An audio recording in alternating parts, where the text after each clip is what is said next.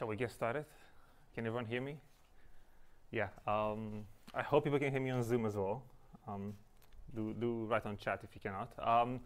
So I don't have too many announcements to make for today. Essentially, yeah, the next assignment is due next week, and I hope things are going well. We have office hours also today, so if you have any questions, come to the office hours. I wanted to ask before we start, how do you feel the class is going? Am I going too fast, for example, through the course, or too slow? Is the pace right for everyone, sort of? Who's feeling I'm going too fast? Who's feeling I'm going too slow? A bit more engagement. I want to see some opinions, kind of. So is it about right, at least? Yeah. Okay. So. Sounds good. So do let me know if you have any kind of like feedback on that. So just a brief recap of the ideas from last week before we go into kernel methods today. So last time we were speaking about support vector machines and how we can build linear classifiers that are much more sophisticated than Perceptron and basically compute the maximum margin. They compute a separating boundary that maximizes the distance between the nearby points. So that was last time with support vector machines. We find a line that maximally separates between groups of points. So we have a group of points. So these are pluses and minuses. And we found a line that maximized the closest distance to any of these points. This is what we were talking about last time with support vector machines. We find this maximally separating line.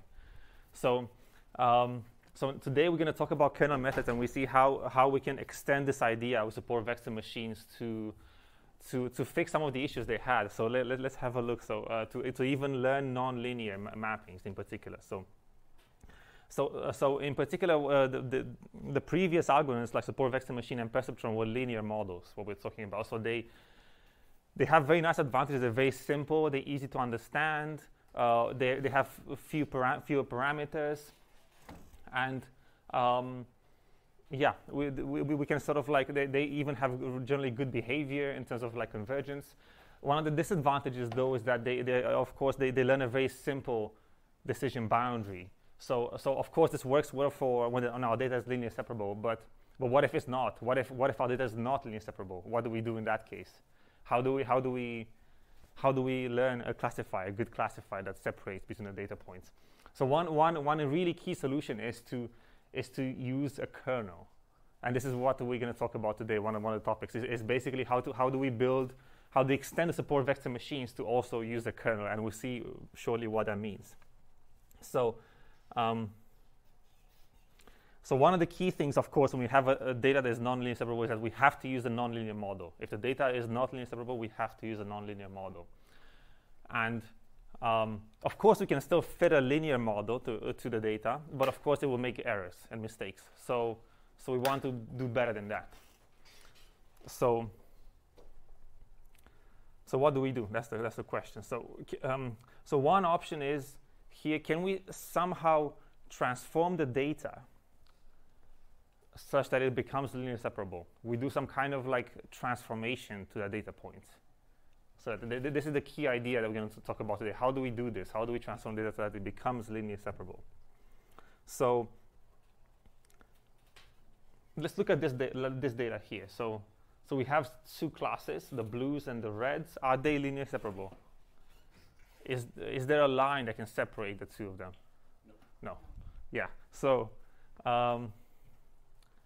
what if we do a transformation to this? What if we take so these are points in 2D, so these are x's, x1 and x2, and what if we put a transformation phi that looks like this? We take the first coordinate squared, the second coordinate also squared, and in the middle here we have square root of 2 x1, x2, for example. This is how the data will look like after this transformation. So what's important is that the points around the origin roughly stay there, but the points on the outside get mapped to one of these quadrants. Because this is happening because these numbers become positive when we raise into the power of 2. So the first and third dimension. So even though these axes could have been negative initially, they become positive. So that's why they all get shifted to one of the quadrants. Is this like adding or producing a third feature out of the existing ones? Yes, exactly. So you add more features. Now we're in a 3D space. We're not in a 2D space anymore. We add more features. And they can be different. They're not the same anymore, these features.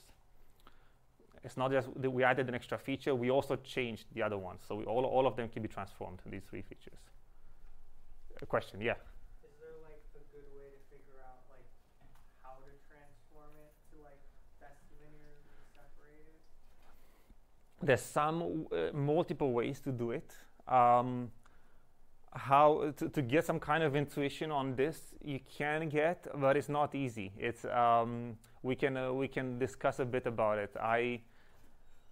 I think you have to understand the data, and sometimes even so what happens in most cases is that even this, if your problem originally was high dimensional, if this was in 10 dimensions, it would have been hard to visualize it in the first place, to see how to move things around.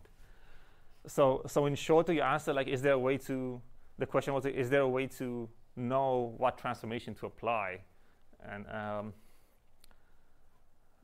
And it's hard in general, but there's some rules of thumb. We kind of like go to some of the kernels later on today, and I'll show you a bit. Some kernels have more, let's say, power than others, and there's some kernels that even lift the data into an infinite number of dimensions. So we'll go to that. So you'll, yeah. I don't have, there isn't, it's not that I don't have it, there isn't an easy way to find those transformations for any kind of problem, though, in general. It just, there isn't, yeah. But this is the key idea. So going back, this is the key idea. We're trying to find a transformation so that in this high dimensional space, the problem becomes easier and becomes linearly separable. So now we have a hyperplane that is linear. It's a linear hyperplane here that can separate the data points, and this wasn't possible before. Okay. So this is another example, again, with data points. Again, we have pluses. We have other 2 classes, the class 1 and class 2.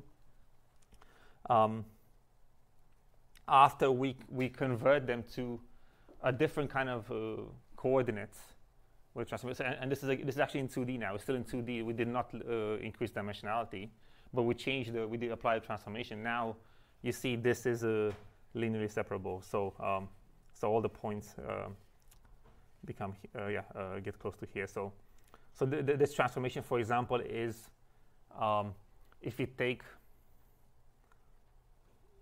again just the absolute value, for example, on each dimension again. So if you take it, instead of x1 and x2, you take the absolute value of x1, absolute value of x2, or some kind of norm, then this would work, because again, these points on the negative side become positive.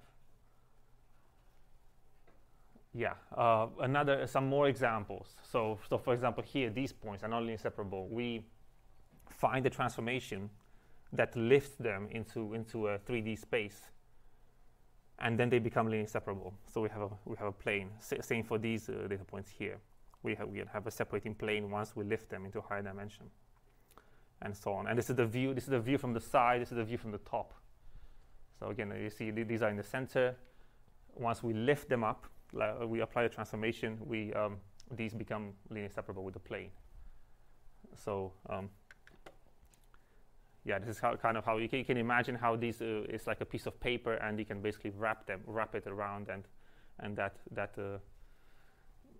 makes these points linearly separable afterwards. Once you turn from this to that, for example. Does it make sense? Yeah. Okay. So the idea is so mathematically now, how do we do this? Is that we take our feature vector x, which was in d dimensions, so x1, x2 up to xd, and we move it to a high dimensional space phi of x. So then the idea is that we're going to use phi of x instead of x as our feature vector. So this is it essentially. We use phi of x instead of x. So So for example, for a quadratic feature transformation mapping, for example, quadratic function would look like this. So we have x, and this was initially x1, x2, xd, and this becomes, so we have a dummy coordinate 1 here, then 2x1, 2x2, 2x3, 2xd, and then these terms like, x1 squared, x1, x2. So we have on the diagonal, for example, we have x is squared. On the off diagonal, we have cross terms between x1, x2, x2, x1, and so on. So this is, so you can see how this is much higher dimensionality. This has like d squared elements plus another d here plus another 1. So this has many more dimensions than we had initially than d. It's around d squared. And the reason, and this is, for example, a choice that is quite often used, and it's used like this because we'll see shortly, because the math works out quite well with these particular pairs. But this is an example of a transformation. So yeah, and there's a lot of like feature combinations we can do. Like this is an example. We can do many other kinds of transformations. And notice how these terms x1, x2, and x2, x1 are the same actually. So they are redundant. For example, here and they repeat. So do you think this can be a problem for the algorithm if they repeat? What do you think? Some ideas. For computations that we don't need to repeat, right? So if we have a way of saving it and reusing things we recognize are the same, it should reduce our runtime. Interesting. Yeah. Any other ideas?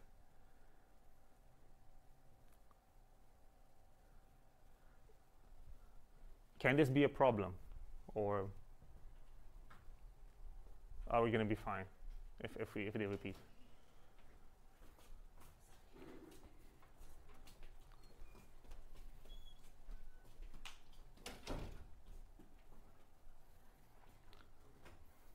So yeah. Say that again. X1, X2 will be vectors. No, they're scalar values. They're scalars. They're not vectors. Yeah. All the x's are scalars here. This bold x is a vector. We'll see later. So actually, it's a bit ambiguous. It won't cause trouble, but it can lead to overfitting. For example, if you have too many of these, in general, too many of these features that repeat, for example, in general in ML, they could overfit. But we're not gonna address that. But I just wanted to make you aware that this is something that happens. So what are the pros and cons of doing this, of mapping to a high dimensionality? So one of the advantages is that, for example, you can make the problem easier. You can then find a linear separation, which you didn't have initially. So that's one of the main advantages. And some disadvantages, for example, are, first of all, computational.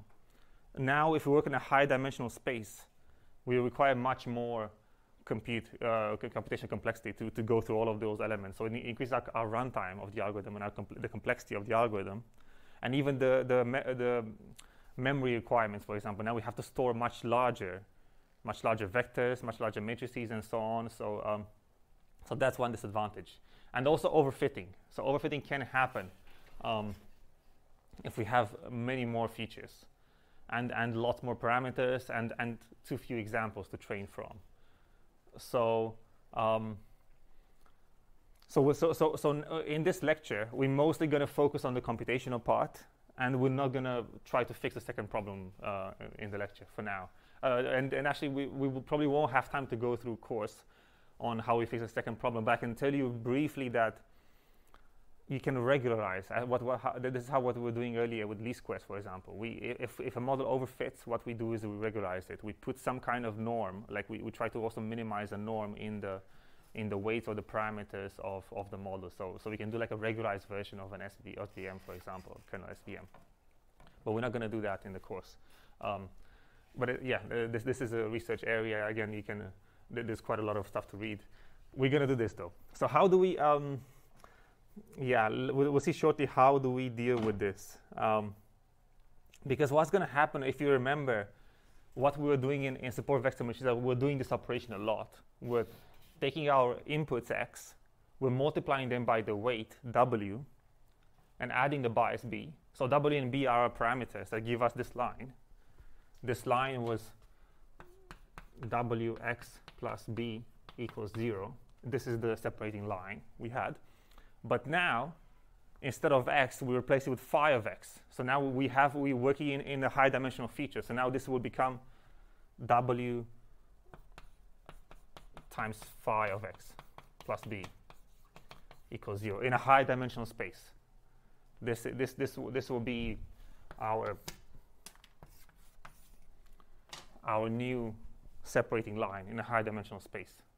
This will become w times phi of x, because now we work in a high dimensional space. Does it make sense? So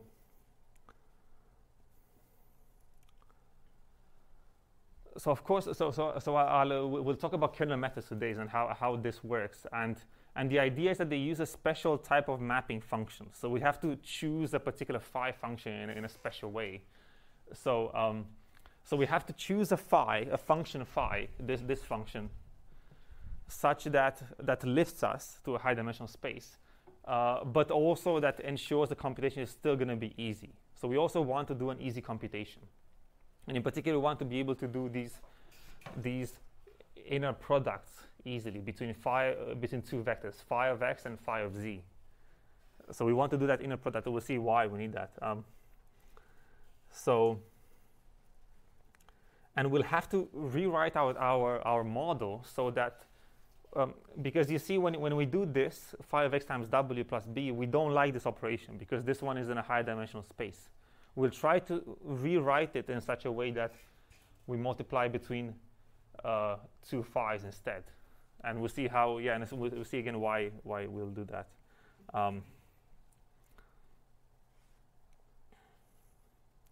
So let's see our example earlier we gave with this particular phi. Is this like a special function? Can we compute how can we compute phi of x times phi of z easily? How do we how easily? Let's see how easy is it to compute it. So if you do phi of x, the inner product between the two vectors, these are now two vectors that are high dimensional. So these are three dimensional, it's a 3 by 1 and 3 by 1. So this is a product of three elements, of vectors with three elements. Sorry. So you see how they multiply. X1 multiplies with z1, x1 squared with z1 squared. The middle term with the middle, and the right with the right. This is an inner product. It's always pairwise, the product. And we get this, which can be rewritten as x1 times z1 plus x2 z2 squared, which is x times z squared. So you see, so what happened is that we were able to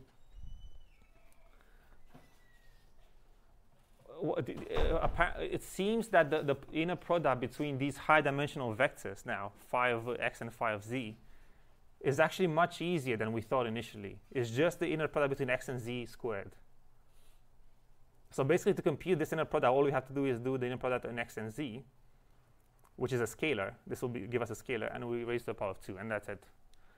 So it's almost the same as the amount of computational power that need to compute this. It's almost the same as the one for x of z. So we'll see, this is an example of a kernel function. Because now, instead of having to do an inner product in a high dimensional space, we do it much easier with a much simpler expression that is much, much easier to compute. And this is the kernel. It's a function between two vectors. And it gives us exactly that inner product.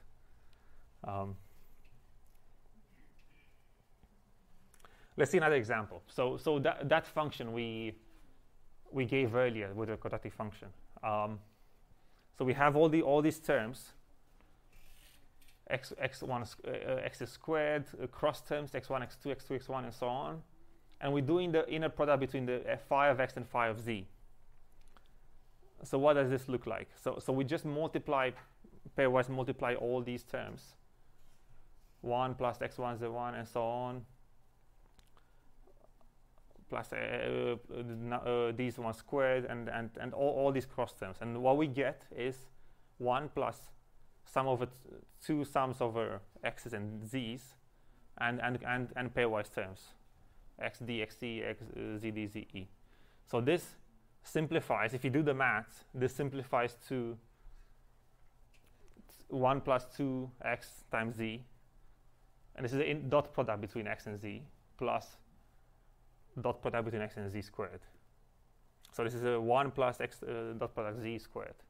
So it's much simpler than we thought to multiply two of these vectors in the high dimensional feature.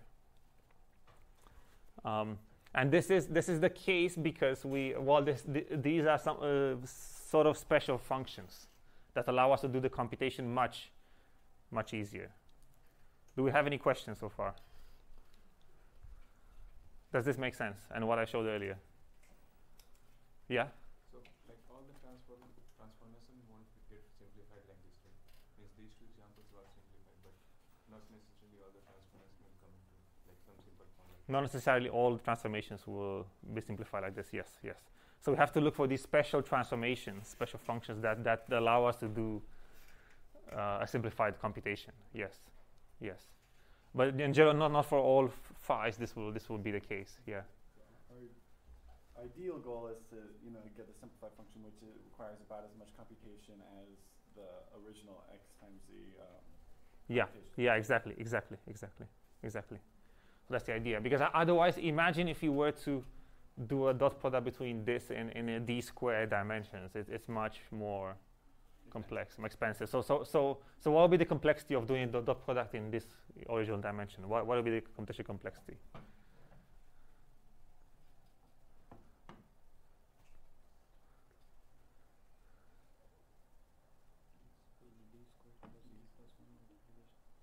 Yeah. Say it louder. D square plus d plus 1 multiplications. Yeah. Is it just this? Yeah, actually it is. Yeah, it is because the length of this is d squared, so we have to do d squared operations to do all the pairwise multiplications. Then we have to sum them all together at the end. So we have to do at least an order of d squared operations. Whereas here we just do d. So we multiply all the d's with all the d's, and then we add one. This is a scalar, and we just do one more operation. So that's all the d instead of d squared.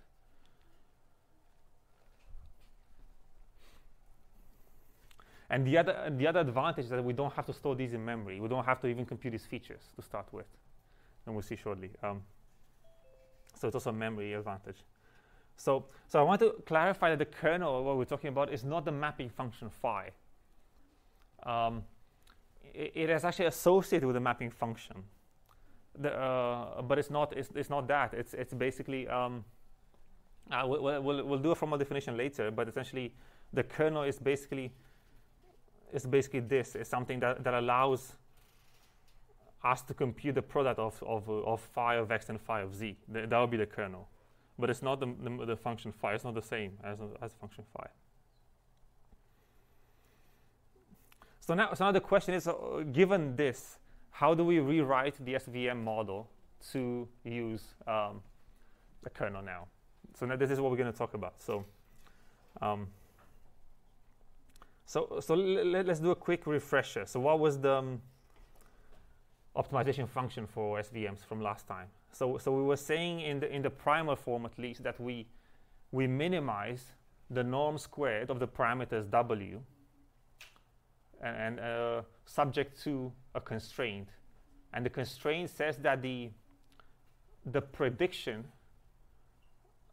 times the label. This is the prediction, or sort of like the activation. Let's call it. Actually, let's call it the activation times the label have to have the same sign, or has to be at least greater than or equal to 1.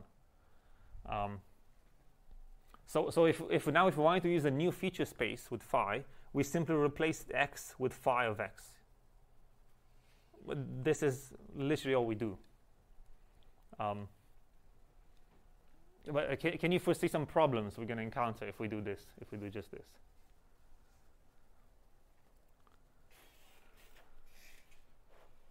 So what's going to happen if we do that? Value number of will increase. The number of so the dimensionality of W will increase. Now we have, for example, D squared elements in W instead of just D. Because again, this W now will be in a high dimensional space. It will be a hyperplane. It won't be a line, for example. So that's one thing, yes.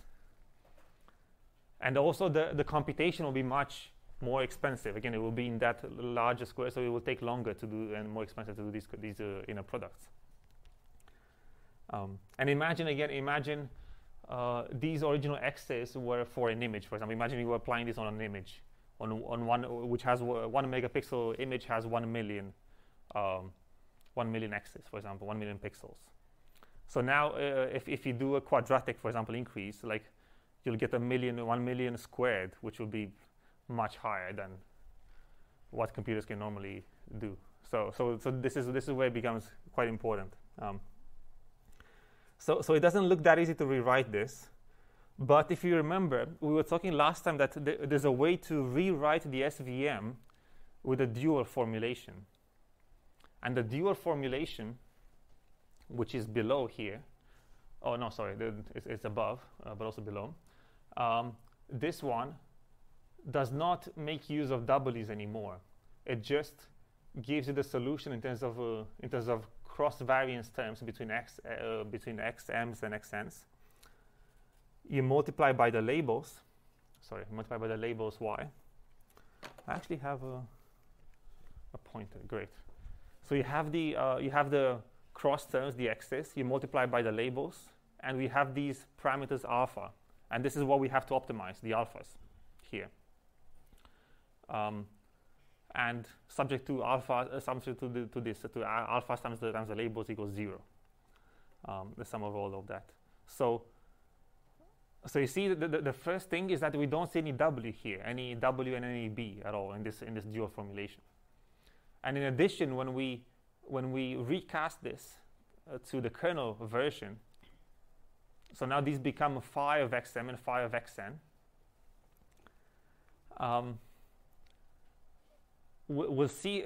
This looks awfully familiar with what we were seeing earlier when we basically were doing these inner products between these vectors, and we will see how we actually apply the so-called kernel trick, and we can do this with the kernel. So that's the idea. So we use this dual form, and we get a solution to the alphas, and then we can estimate the W's after that.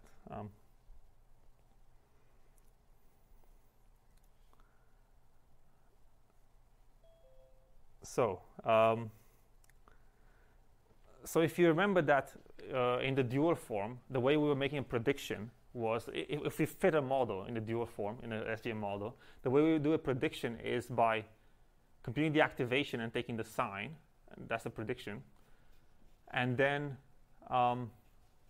we get the parameters W as a linear combination of our vectors with some weights.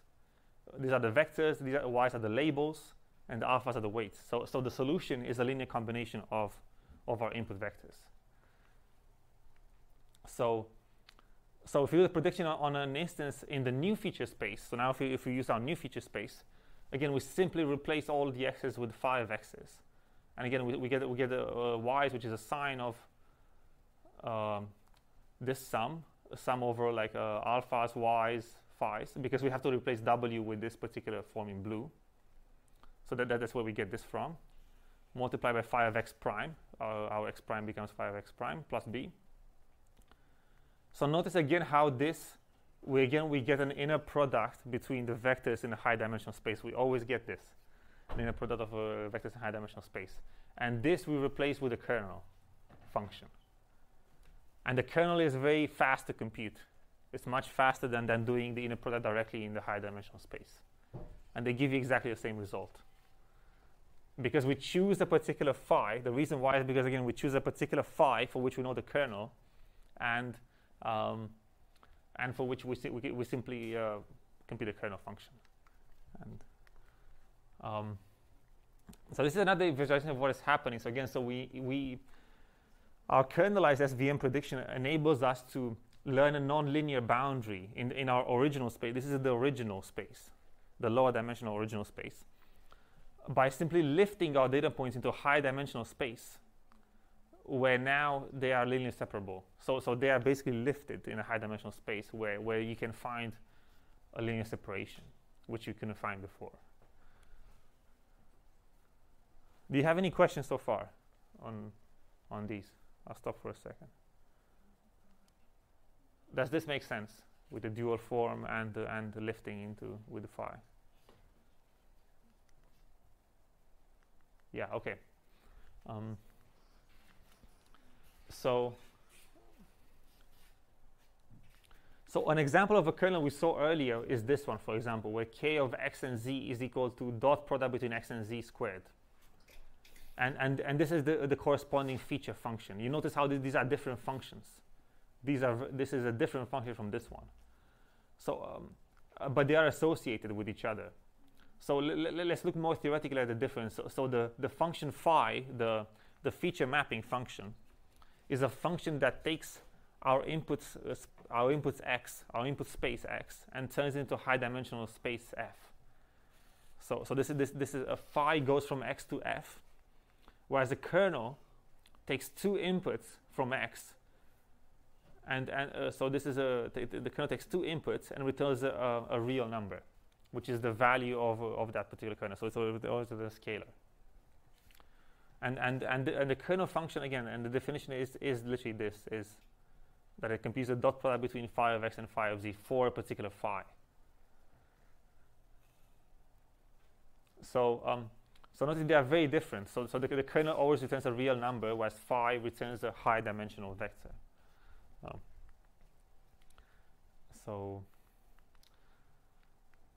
And notice that again, once we have a kernel, again we don't need to know phi and even compute this. So if we have a kernel function, we don't need to even know often what the corresponding phi is to actually implement the support vector machine algorithm. And we see that for some kernels, some more tricky kernels, even like the Gaussian kernel, for example, we do not know what phi is. It's not easy to express it analytically because it has an infinite number of dimensions. Well, we won't go into that, but the idea is that we don't need to actually know the mapping function. We just need to know the kernel and to know that it exists somehow. But how do we know that we always have a function that corresponds to a kernel? So can any function be a kernel generally? So a function can be a kernel if we have a suitable mapping function. If we find a particular mapping function such that, if there exists a feature space phi such that k of x and z equals an inner product in this for a particular phi. So this is when it's a kernel. This has to exist. There has to exist a function phi such that the kernel gives us that. So this now becomes a dot product in this higher dimensional space.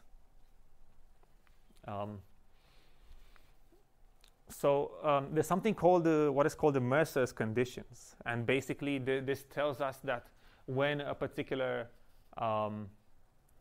function can be a kernel, and the kernel k, so any function k can be a kernel if it satisfies this condition. So the k has to be positive semi-definite, i.e., so first of all, for all types of functions that are square integrable f. So here, such as the variance of the function here is finite. So the variance of the function has to be finite.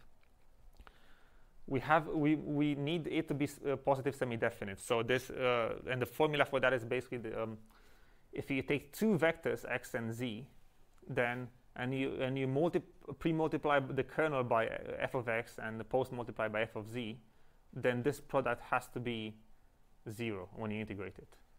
Has to be always greater than 0 for any data points x and z. So for any x and z, this has to be greater than or equal to 0. This is called the Mercer's condition. Does it make sense? So this is how we know, and this is useful because this is how we know the function, our function k can be a kernel, can be expressed as a kernel. Have any of you encountered this concept positive semi-definite for matrices, for example, when we have a matrix that is positive semi-definite? Sorry? You don't remember? Yeah. So you don't remember. So we did not actually. I mentioned it once, but I didn't actually go through this. But essentially, a matrix that is positive. A matrix is a linear transformation. So a matrix is always a transformation in a linear space. So it's positive definite if all the eigenvalues are positive.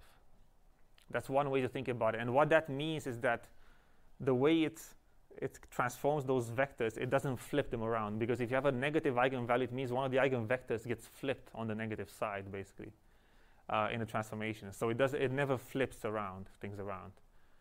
It's always positive. It can move them to the side, but it never turns them negative. So, and this is the case for all eigenvalues have to be positive.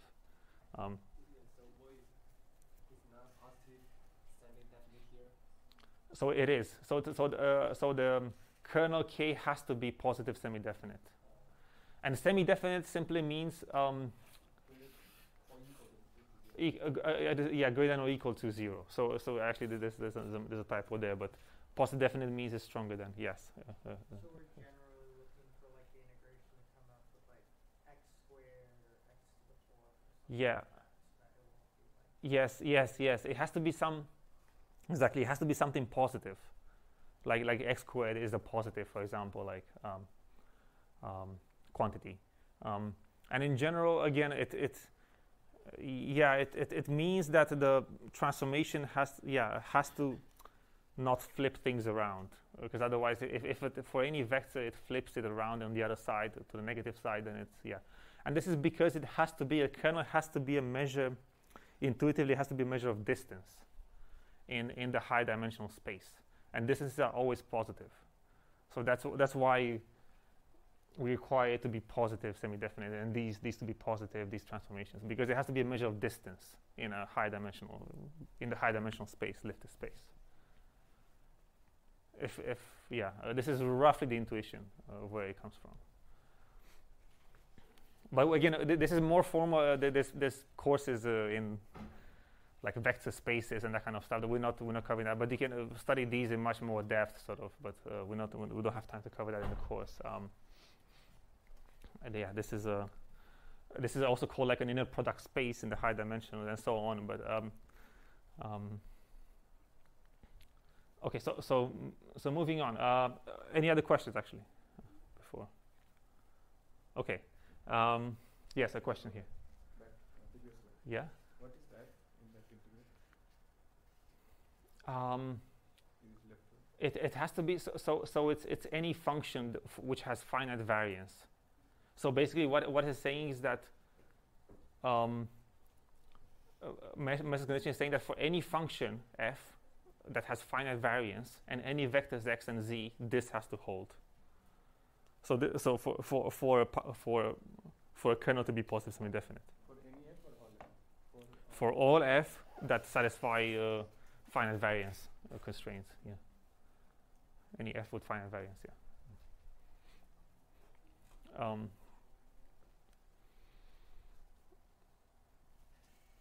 Yeah. Okay. So how we construct these terms and how we prove something is a kernel is actually, because this condition is quite hard to prove for many complex kernels. It's actually quite hard to prove this, but how people generally do it is by using these properties.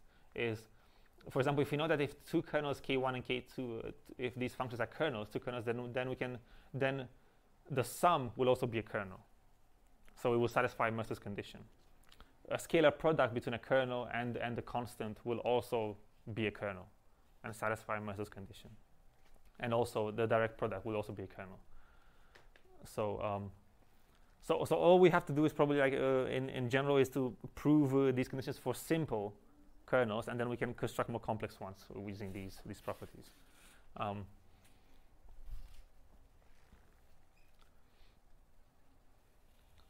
So let's see, how do we prove, for example, this? How do we prove the sum, that the sum of two kernels is also a kernel?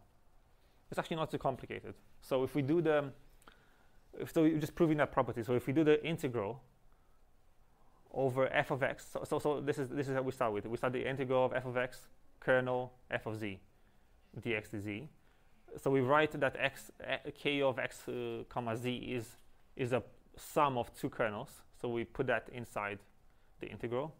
And we know with the integral that we can break it apart, because basically we can break a sum apart.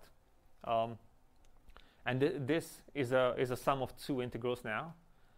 Integral over f, k1 f of z, f of x, k2 f of z. And we know that each of these, because k1 is a kernel, k2 is a kernel, these have to be greater than 0, each of them. So that's how we know then the whole sum has to be greater than 0. So this is how we just proved that the sum of two kernels is also a kernel with Master's condition. And the same thing you can think of how you do also with the constant, with the multiplying by constant. Again, the constant would come out of the integral, and this would still work. And it has to be positive, of course, the constant. Yeah. So these are a few examples of kernels. So for example, this is a linear kernel where k of x comma z is equal to simply the dot product between x and z. We also have quadratic kernels, like for example here k of x comma z is equal to x dot product z squared, or even 1 plus x dot z squared. And we saw previously, we actually saw this function earlier when we had all those like d squared dimensions. So we have sort of feature function for this one. There's also polynomial kernels more generally. So the same thing, but instead of power 2, we raise to the power of d, all of these properties. And we also have something called a Gaussian kernel, RBF kernel, which is basically we take for two vectors x and z, we take their difference and we compute the norm of the difference, and we scale it by a parameter, and then we take the exponential of that difference. But remember, this is a scalar. The norm of the difference now becomes a scalar, and we just have working like with scalars. We multiply by a scalar, and we raise to e to the power of that. Quick question: what is the feature function phi for the linear kernel?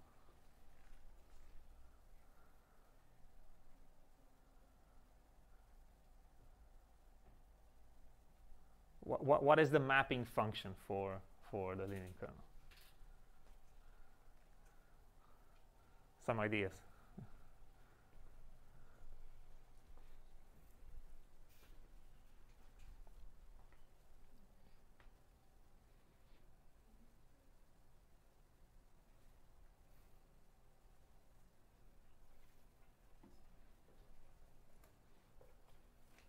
Let's think about it. So, what was the definition of k?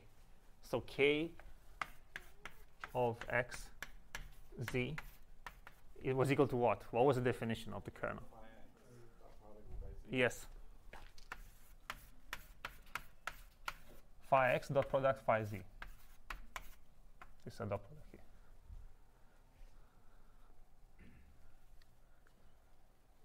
So if we know that k of x comma z is equal to x dot product z, what could be a phi function?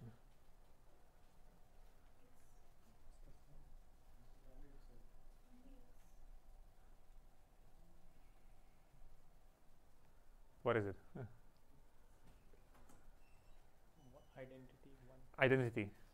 Yes, exactly. So if phi is just identity function, then that's the corresponding, for the linear kernel, this is the corresponding phi, mapping function phi for this. Because phi would just be identity. So phi of x is equal to I of x equals x. So phi of x equals x. So this is this identity matrix, but we can just, write like this. Phi of x equals x.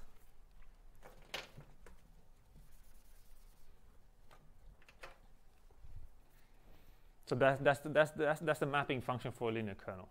So the identity function doesn't do anything. It doesn't lift in a high dimensional space. It keeps it in the same space, and doesn't change the vectors. We saw the function for this one, for the quadratic kernel. We saw it. It was what was it? Do you remember? It was x1 squared. Square root 2x1 x2 comma Yeah, x1 squared, square root of 2 x1 x2 x2 squared. Yeah. So that's for example for the quadratic kernel. Again, we'll see for the Gaussian kernel. We're not going to this, but the phi has infinite dimensions. So it's an infinite. It's lifting the space in an infinite number of dimensions. So it's harder to write it out. But we're not going through that in this lecture. But this will be the phi for this particular Gaussian kernel.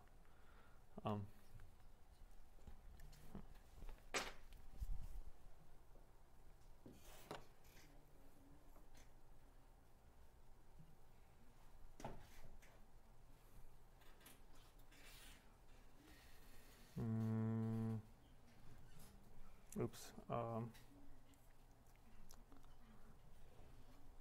Why don't we take? No, actually, let's go 10 more minutes and then I'll take a break. So, because we've almost finished here. So one sec.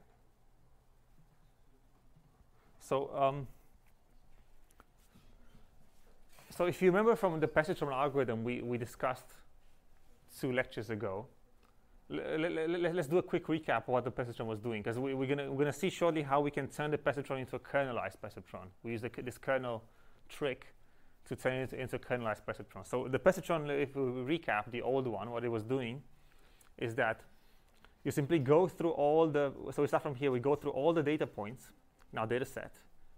We compute the activation, some kind of like prediction almost, but it's a continuous prediction, not a binary prediction. So we take the inputs x's, we multiply by the weights w, add the bias, and then we store that as an activation. And we compute the activation with the label y.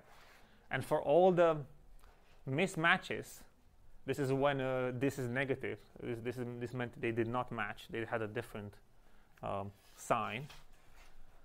Then we basically update the weights, and we add x's times y's, and we update also the biases. This is what the old Perceptron was doing. So now if we apply the kernel trick, what we do instead of x's, now we have phi of x's. Now we're working with the high dimensional mappings.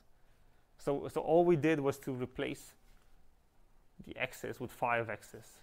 Here, and here, in the activation and in the update of the weights. Yeah. Now again, but we have the same problem with computing these, because these are in high dimensions. So how do we use the kernel trick? We have to sort of simplify this. So notice how this update equation works. We have w that updates to w plus y phi of x. And notice that at any time, these weights will be a linear combination of phi of x's. So basically, at any time, because assume we start with weights that are 0, for example, and we always keep, all we do is always add some kind of phi of x, either with a plus 1 or minus 1. This is the label. So so the weights will always be some kind of combination, linear combination of phi of x's, of these vectors.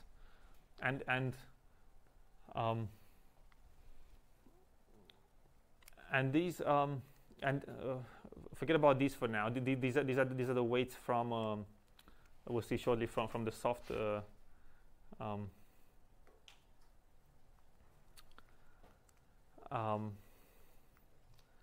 yeah, these are the weights from the dual form of the SBM. I probably should add a few more notes here, but basically we well, I should say the active no, these are the biases, so this should be B. But basically, what happens is that if we write these as a linear combination.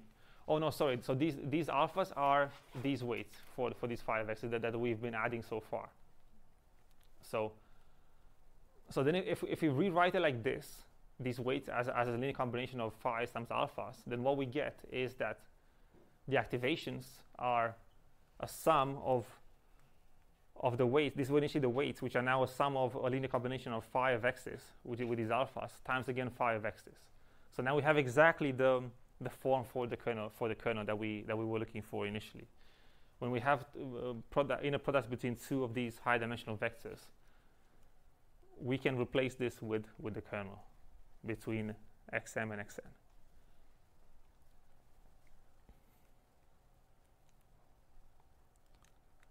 So our alphas are the old w's, but now these have become the new w's in a high-dimensional space. And we do the same thing. We update the alphas and we update the betas, and the activations now use the kernel trick. So prediction again is very easy, since our new w's are a sum over the high-dimensional weighted vectors weighted by alpha. Then the prediction is basically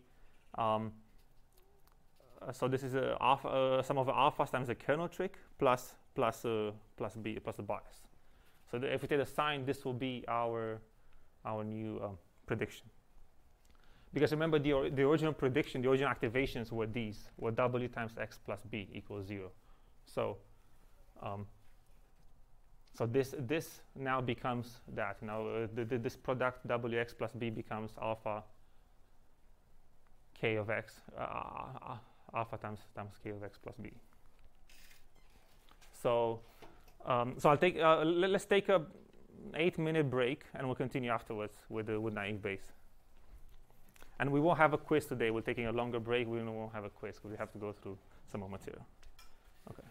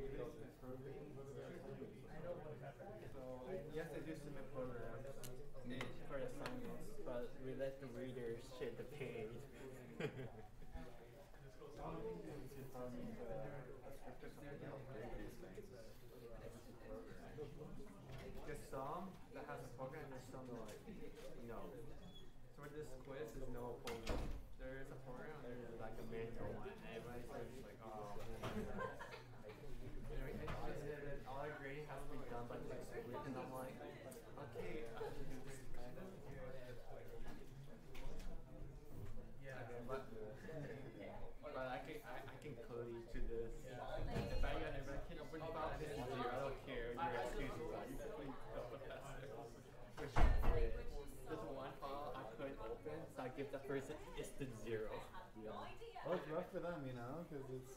How's it going? That's good. How about you get me? That's good. Yeah. So I don't see any probability of distance 0. Second assignment, is that better? Yeah, it is better. It is easier. Yeah. Yeah. I heard people saying Like things are more intuitive and need to search, and that's it. Yeah. That's